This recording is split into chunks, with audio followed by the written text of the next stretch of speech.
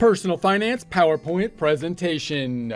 Point of Service POS plan. Prepare to get financially fit by practicing personal finance. Remember that insurance is part of our comprehensive risk mitigation strategy where we use the adage of measure twice, cut once. We're going to put a plan in place, formal plan looking something like set the insurance goals, develop a plan to reach those goals, put your plan in action, review the result, and then we will repeat the process periodically. We're now looking at the point of service, the POS plans. Most of this information can be found at Investopedia. Point of service POS plans, which you can find online. Take a look at the references, resources, continue your research from there. This is by Julia Kagan, updated March 10th, 2022. What is a point of service plan? A POS plan.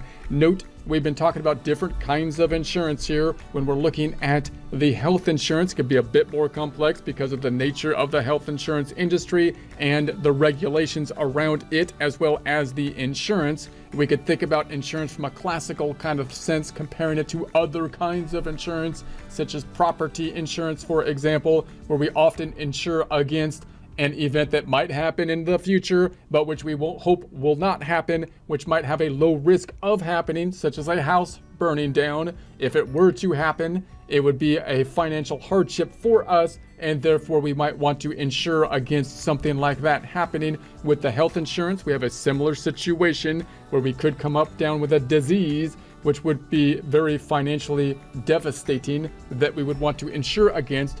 But we also have the insurance that could be expanded to cover more routine type of maintenance kind of things that could be expanded as well. So we have these different kind of reasons for the insurance on the medical side and different laws and regulations related to them. We're going through some of the different kind of categories of insurance so that we can better wrap our minds around some of our decision-making options. So what is a point of service POS plan? A point of service POS plan is a type of managed care health insurance plan that provides different benefits depending on whether the policyholders uses in-network or out-of-network healthcare providers. So we've got the HMOs and the PPOs, which you might be most familiar with. Those are the two kind of, you could think of them, if you're looking at a spectrum, you might think of them at the end of the spectrums. And then you could think about the other plans, which might not be as familiar, but are possibly, you can think of them in some area along the spectrum in terms of the benefits versus and the flexibilities versus the cost between the PPO and HMO. So a POS plan combines features of the two most common health insurance plans, those being the Health Maintenance Organization, that's the HMO, and we have the Preferred Provider Organization, the PPO. The POS plans represent a small share of the health insurance market.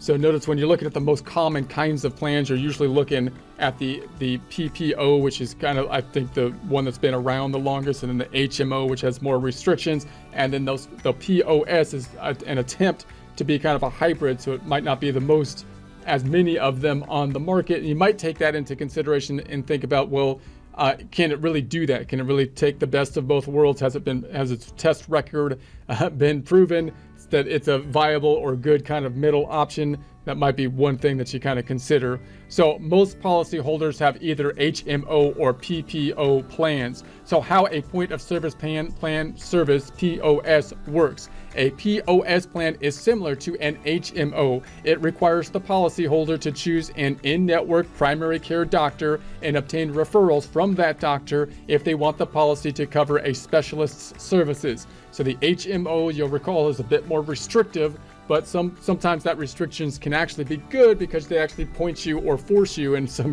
basically to use the primary care physician, which is your point person that directs you then to other people such as the specialists. So you have a similar kind of thing with the POS, point of service situation, although you have a bit more flexibility with it. And a POS plan is like a PPO in that it still provides coverage for out-of-network services, but the policyholder will have to pay more than if they used in-network services. So you got a bit more flexibility than the HMOs to go out of network. However, the POS plan will pay more toward an out of network service if the primary care physician makes a referral than if the policyholder goes outside network without a referral. So now you've got, okay, does the point person, my primary care physician, have to direct me somewhere? Well, they'd still like you to. They're trying to incentivize them to do so by lowering, in essence, the cost, but not particularly required, although you might pay more if you go out of network without being directed to do so by the primary care physician.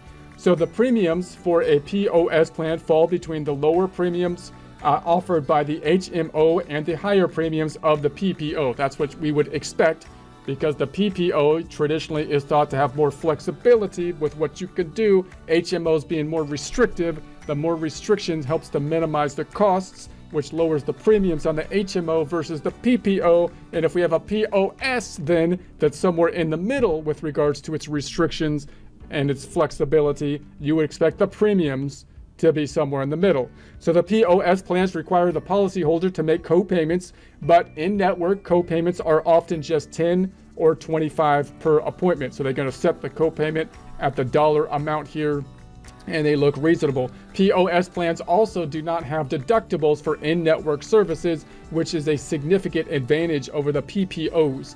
So those deductibles being the hurdle that you got to pay sometimes. And if you go over that amount, that's when the insurance kind of kicks in. That's more the classical kind of insurance model oftentimes. So the POS plans offer nationwide coverage, which benefits patients who travel frequently. So it's nice that if you're on vacation and you have a problem, that you can visit someone even though you're not in your current local network, and you have more flexibility possibly under the POS than the HMO. A disadvantage is that out-of-network deductibles tend to be high for the POS plans. When a deductible is high, it means that the patients who use out-of-network services will pay the full cost of care until they reach the plan's deductible. A patient who never uses a POS plan's out-of-network services probably would be better off with an HMO because of its lower premiums. So if you're using the out-of-network, if you're traveling a lot, then the ability to have the POS with a more flexibility might be useful, but you'll still have the higher deductibles possibly, so it still might cost more. If you're able to use your local network that would be assigned to you, and you don't have this problem of needing more flexibility, then the HMO might be better because it would be cheaper. So disadvantages of the POS plans. Though the POS plans combine the best features of the HMOs and the PPOs, they hold a relatively small market share. So this could be concerning. You might say, like, if you talk to someone about an HMO and a PPO and they have medical knowledge, they're going to say, yeah, I recognize that. If you talk to the normal person about a POS, then that might not totally register, and that could be kind of a problem, because especially if you're having medical conditions, it'd be nice to be able to talk, and it's also just hasn't been as time tested as the other two. So, but it's a hybrid of the two, so maybe the things that they're doing have kind of been tested. So in any case, one reason may be that POS plans are marketed less aggressively than the other plans. Pricing also might be an issue, though POS plans can be up to 50% cheaper than the PPO plans. Premiums can cost as much as 50% more for the HMO premiums. So that might be one of the reasons you might be saying, well, if someone really truly wants flexibility and the cost isn't as much of an obstacle, they might just go, I'm just going PPO on that one. That's what my desire is. If people are saying, I want the low cost here and still have a network and whatnot, they're going to go for the HMO. Maybe you don't have as many people that are kind of in the middle. But I still think that might be because it hasn't really taken hold yet, because when you look at normal pricing conditions, if you were to look at, say I was going to purchase something online, people usually pick the one that costs in the middle, because that's the one that they would think would be, giving them the reasonable price. So it's kind of interesting the way it plays out. So while the POS plans are cheaper than the PPO plans, plan details can be challenging, the policies can be confusing, and many consumers don't understand how the associated costs work. So when you go from obviously an HMO, it can actually be a benefit, the fact that they have the restrictions to some people, because then you're just going to say, I know what to do. I go to my primary care physician and then they direct me on where I'm going to go.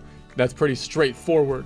And if you're going to the PPO, you're basically saying, I'm gonna do more, have more flexibility to do what I want. If you try to combine those rules together, it gets a little bit confusing. You know, you got more rules and stuff. Well, what's going to be my deductible if I'm here versus there? So that might be a bit more, you know, confusing. Read the plan documents especially carefully and compare them to other choices before deciding whether this is the best option. So special consideration at point of service, a POS plan is a type of health insurance plan that provides different benefits depending on whether the policyholder visits in-network or out-of-network healthcare providers. The POS plans generally offer lower costs than other types of plans, but they may also have a much more limited set of providers. It is possible to see out-of-network providers with a POS plan, but costs may be higher and the policyholder is responsible for filling out all the paperwork for the visit. Though POS plans can be up to 50% cheaper than preferred provider organization, that's the PPO plans, premiums can cost as much as 50% more than health maintenance organization plans. So it's somewhere in the middle. You can think about the line here, and you've got the PPOs, and the HMOs. I'll just put an H, and then we're talking somewhere in the middle with regards to the cost and the flexibility. So in some ways, the POS plans combine the best features of HMO and PPO plans, but you will need to check whether this type of plan works for you. So we might be able to just visualize this as a spectrum where we have the traditional PPOs versus the HMOs, the PPOs typically being more flexible, but also being more costly, the HMOs being less costly, less flexible, and then you got the POS attempting to get the best of both worlds in the middle. And obviously our question would be, are they actually getting the best of both worlds? Might be one way to kind of generalize how you're thinking of it. And then of course, we need to think about our own individual needs to think about which of these categories would be where we want to narrow our focus.